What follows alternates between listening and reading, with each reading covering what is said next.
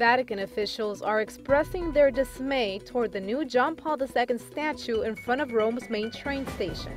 Cardinal Gianfranco Ravasi said the Vatican gave its okay based on a sketch by the artist, but the final version was not what they had in mind when approving the sketch.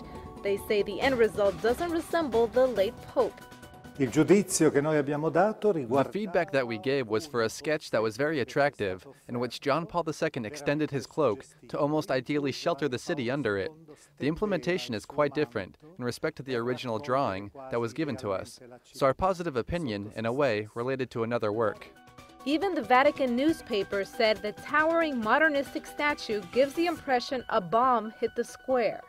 The enormous 16-foot bronze statue has brought on a lot of controversy, not only in the church but also with local residents, many of whom have called for its removal.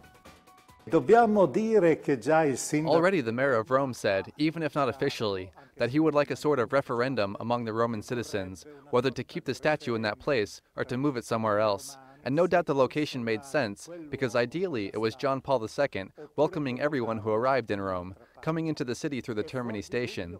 So the location is correct, the subject may be questionable, and so a possible transfer is understandable. The unveiling of the statue was meant to close the beatification ceremonies, but it appears the statue of John Paul II may not have found its final resting place.